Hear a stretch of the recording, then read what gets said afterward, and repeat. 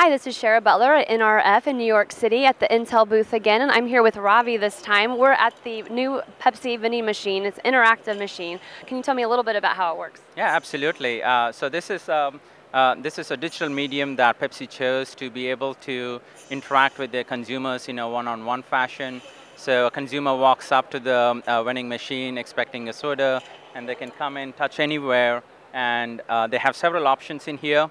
They can choose to buy a drink, have all the different bottles that of a beverage that's in there, and they can choose any one of them and be able to see more information about that particular product, see nutritional information associated with it.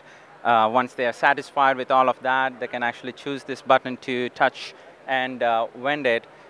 So once they are actually done with the vending and as they're enjoying the drink, they can actually continue to interact with the machine in a more one-on-one fashion where there are game options where they can play an interactive game and then get a gift if they're chosen for that and be able to gift that soda for somebody across the town or maybe somebody across the world where they are sent a promo code with their email address and then they can take that to the machine and redeem it. So that's in a way creating a lot of social buzz for their beverages and be able to have more and more consumers interact with these kind of machines. Is this available yet? Are you guys testing it anywhere? Yeah, this is available in about 5 general growth property malls across the United States, and they have 10 units of these scattered throughout those malls, and they're utilizing them to do evaluations on how the consumers are interacting with these machines today